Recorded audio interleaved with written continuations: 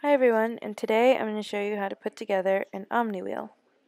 So first, you're going to take two bronze bushings and push one into each Omni Wheel.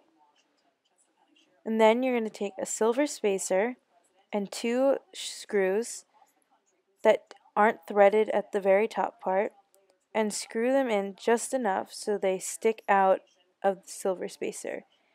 And for this demonstration, we're using screws that are 11/8 of an inch. Once your screws are just in there enough so your silver spacer is attached, you want to attach your second Omni wheel and line it up with the holes in the screws.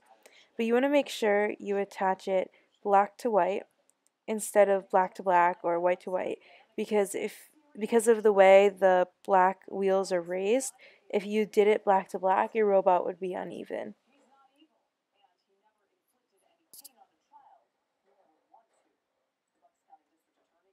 So once these are screwed in enough just that everything is connected, you want to take an axle hub and line it up the same way you did with your silver spacer, and then continue to screw everything in.